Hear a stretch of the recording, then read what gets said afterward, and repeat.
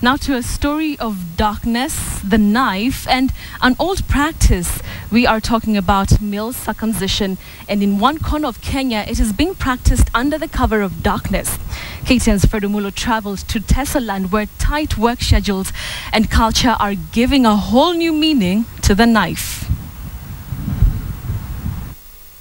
That bestrides Busia in Kenya and eastern Uganda, circumcision does not feature during initiation.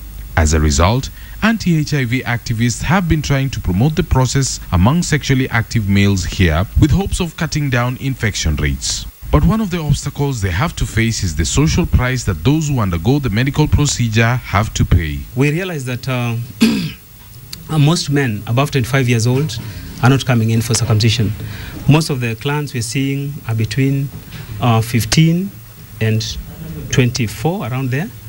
But these people above 25-year-olds, very few of them, about 20%. Many uncircumcised Teso men find the task of facing the knife during the day onerous and prefer to do it at night. Some have very busy schedules, while others would simply lose their standing in society. Katika kijiji kunaelewa, kuna wengine wanaweza kuwa wanasema huyu naye mtu tu mzima hivi alikuwa wapi?